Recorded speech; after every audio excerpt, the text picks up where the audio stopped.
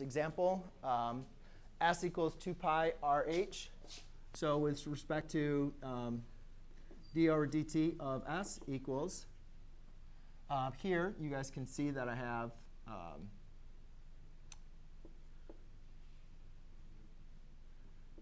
d over dt of 2 pi r times h. Please remember that the r and the h are our only two variables. So I have ds over dt equals, that's my constant, so I can take that out.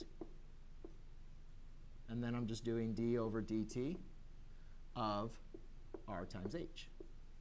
Right? Remember those really earlier product or constant rule of the derivative? So now I just need to do the derivative of my product rule here, which is really like that.